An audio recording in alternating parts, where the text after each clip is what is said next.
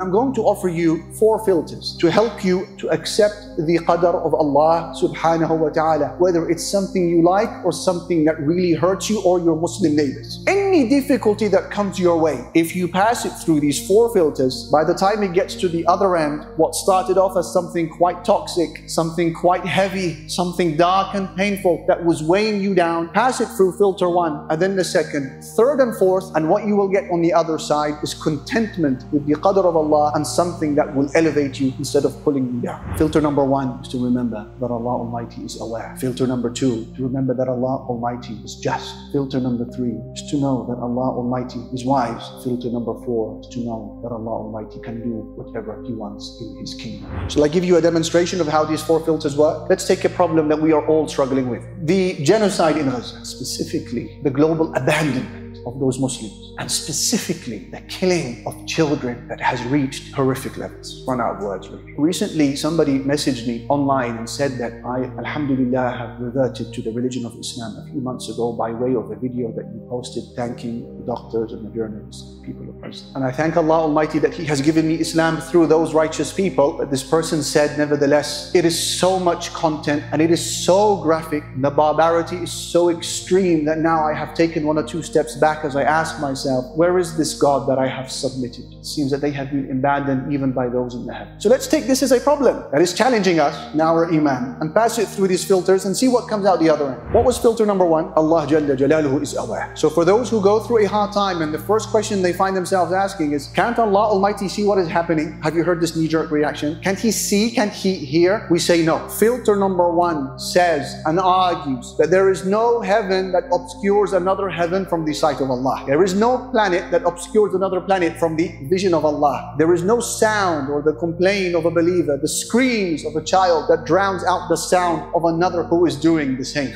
Allah is aware. He said, إِنَّ اللَّهَ لَا يَخْفَى عَلَيْهِ شَيْءٌ فِي الْأَرْضِ وَلَا فِي السَّمَاءِ. Nothing on the ground, nothing on the land, nothing in the heavens is absent from the knowledge of Allah subhanahu wa ta'ala. And Allah Almighty, He says, for those who are in doubt, وَعِنْدَهُ مَفَاتِحُ الْغَيْبِ, with Him are the keys to the unseen. لَا يَعْلَمُهَا إِلَّا هُ. No one has knowledge of those keys but Him. وَيَعْلَمُ مَا فِي الْبَرِّ وَالْبَحْرِ, and He knows everything on land and in the sea. وَمَا تَسْقُطُ مِنْ وَرَقَةٍ إِلَّا يَعْلَمُهَا, and there is not a leaf of a tree that falls down from anywhere except that He has knowledge of it. وَلَا حَبَّةٍ فِي ظُلُمَاتِ الْأَرْضِ, and there is no grain somewhere in the darknesses of the land, Allah says. وَلَا رَطْبٍ وَلَا يَابِسٍ, or anything moist or dry, إِلَّا فِي كِتَابٍ مُبِينٍ, except that it is with Allah Almighty in a clear record. So this is filter number 1. It says Allah Almighty is certainly aware. He can see what is happening. Filter number 2, we said Allah is just. When you ask the question, where is the justice in what is happening? How is this fair? Tell me. We establish a principle. Allah Almighty is the most just. He said, إِنَّ اللَّهَ لَا يَظْلِمُ مِثْقَالَ ذَرَّةٍ. Allah does not do injustice, even the weight of an atom. Allah Almighty said, وَمَا رَبُّكَ بِظَلَّامٍ لِلْعَبِيدِ. Allah does not do injustice to the people. Allah Almighty said, وَلَا يَظْلِمُ رَبُّكَ أَحَدًا. Allah does not do injustice to anyone. So the issue is that man, he likes to deflect his problems on Allah Almighty. Most important thing for most of people is to just not take responsibility for their actions. To put the blame on someone else, on God Almighty, but not on themselves. So when we do wrong to someone, we say God decreed it. And when someone does wrong to us, we say, why did God decree it? One way or another, we will find a way to blame Allah subhanahu wa ta'ala. No, Allah Almighty is the most just. But did the most just ever tell you and I that this world of ours is a place of jaza, a place of reward and comfort and recompense? No. In fact, Allah said that this world is a place of bala, a place of test and tribulation. That's what He told us. Perfect justice is reserved for the day of judgment. Did Allah Almighty promise us that the life of this world will be a place of perfect justice for us to start now doubting Allah Almighty? He never gave us that promise to begin with. If Allah had told us that in the life of this world there is perfect justice, I get you. I know why some of us would doubt it. But did Allah ever make that promise? No. He has given you and I an irada, a will, to make decisions as we please, as we choose. Yes, our will is connected to the will of Allah Almighty. We don't escape His knowledge and His power. But He has given us a will. You support Philistine with your will. You pray with your will. And we disobey Allah with our will. No one is controlling us like puppets. So we ask, where is the justice? Allah has given us a will. And on Yawmul Qiyamah, the day of judgment, that is when perfect justice will be dispensed. That's what He told us. He said, وَنَضَعُ الْمَوَازِينَ الْقِسْطَ لِيَوْمِ الْقِيَامَةِ. We will establish the scales of justice on the day of judgment. فَلَا تُظْلَمُ نَفْسٌ شَيْئًا. He said that is when no soul will be done injustice to. وَإِنْ كَانَ مِثْقَالَ حَبَّةٍ مِّنْ خَرْدَلٍ أَتَيْنَا بِهَا. And even if it is something as small as the weight of a mustard seed, Allah said, we will bring it on that day. وَكَفَى بِنَا حَاسِبِينَ. And sufficient we are as accountants. Sufficient we are as reckoners. And there will be accountability for those children who have died. Allah said, وَإِذَا الْمَوْءُودَةُ سُئِلَتْ بِأَيِّ ذَنْبٍ قُتِلَتْ. When the girl who was buried alive will be asked, for what sin was she killed? Allah is speaking to that need to know inside of you what will happen to all of those children who were killed apparently in vain in dunya. Allah said there will be a question about that in Yawm al-Qiyamah. So don't judge the justice of Allah Almighty on the basis of a temporary world that lasts for 60, 70, 80 years at a stretch for you and I. Judge the justice of Allah Almighty where He told us justice will be, and that is when eternity begins, and that is death and beyond. That is filter number 2, Allah is just. Filter number 3, we said is what? Allah is wise. You are insulted, you are upset, you're massively offended when someone says you did something without wisdom. You did it for no purpose. There's no reason why you did that. Say, astaghfirullah. I'm just acting in play, I'm just acting in vain. Engineers are offended by that. Politicians are offended by that. Doctors are offended by that claim. You did that for no reason. No, I did it with wisdom. What then of Allah Almighty who calls Himself Al-Hakim, Al-Khabir, the most wise, the most.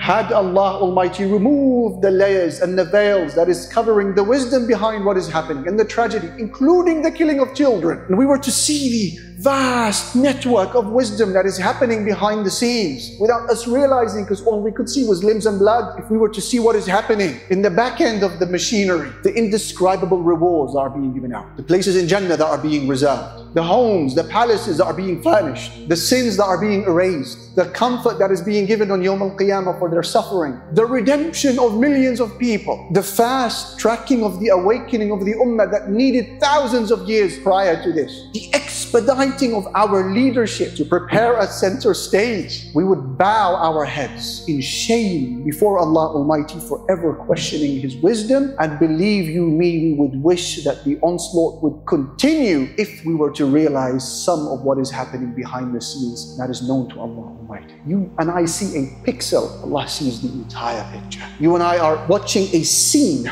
from a very long movie, Allah sees the eternal script. Happened in eternity before it and what will happen after it till eternity. Allah is wise, and Allah Almighty has spoken about His wisdom when it comes to suffering children in the Quran, but we don't read the Quran in this contemplative way, unfortunately. So we don't find answers. The Quran has spoken about suffering children. How does the Quran address it? Take the story of Yusuf alayhi salatu wasalam. A child, when he was thrown into a well, sold into slavery, separated from his parents. Imagine, what could be worse for a child than to be sold into slavery and taken from country to country. Yet Allah Almighty, He said in the same verse that speaks about this tragedy to this minor, Allah Almighty said, وَكَذَلِكَ مَكَّنَّا لِيُوسُفَ فِي الْأَرْضِ. Thus we established Yusuf on the land. وَلِنُعَلِّمَهُ مِنْ تَأْوِيلِ الْأَحَادِيثِ. So that we may teach him from the interpretation of dreams. وَاللَّهُ غَالِبٌ عَلَىٰ أَمْرِهِ. And Allah has full control of His affairs. وَلَكِنَّ أَكْثَرَ النَّاسِ لَا يَعْلَمُونَ. But most people, they don't know. In the same ayah that tells us of the suffering of this child, Allah said, I have full control over my universe. I know what I am doing. And the suffering of that child became the cause of the redemption and the saving of an entire Egyptian community a few decades later. Just as there was a reason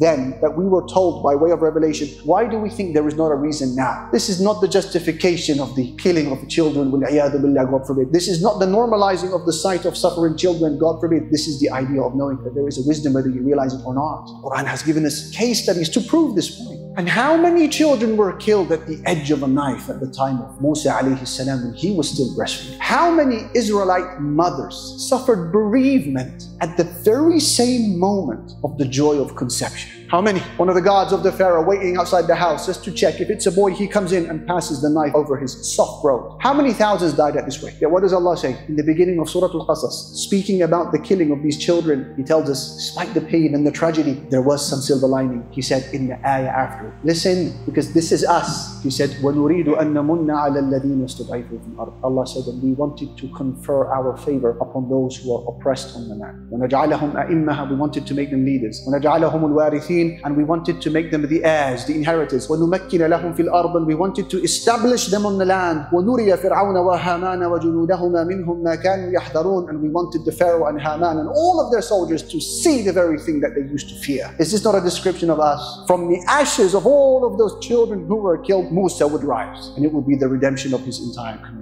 And I tell you, Allah Almighty is forging leaders for this ummah because He is wise, and He has promised us that from this tragedy and pain, we will come to see the wisdom of His decrees. Filter number 4, Allah does what He wants in His universe. It's good to inquire about wisdom. It's good to try to find answers that will settle your heart. That's fine as long as you acknowledge what you and I are within this vast domain. We're just a speck. Remember, this is the kingdom of Allah. This is His sky. This is His terrain. It's the body that He has loaned us. This is His air that we are breathing. And He, as the Creator, has the right to choose how He manages His universe. He said, إِنَّ اللَّهَ يَفْعَلُ مَا يُرِيدُ. Allah does what He wills. كَذَلِكَ اللَّهُ يَخْلُقُ مَا يَشَاءُ. Allah creates as He wills. إِنَّ اللَّهَ يَفْعَلُ مَا يَشَاءُ. Allah does what He wants. لَا يُسْأَلُ عَمَّا يَفْعَلُ وَهُمْ يُسْأَلُونَ. He is not to be asked about what He does. He is the one who shall ask. For those who are still not convinced, let them find a land that does not belong to Allah. Let them find a universe that is not owned by Him. Let them find air that is not controlled and gifted by Him, and let them do what they need to do there. Reality is that every land, every air, every sky belongs to Allah. There is no escaping this reality, and these are 4 filters. Pass any difficulty that you go through them, and you will come out with this natijah, this consequence. Allah Almighty is most wise, and you will submit to the qadr of Allah, His decrees.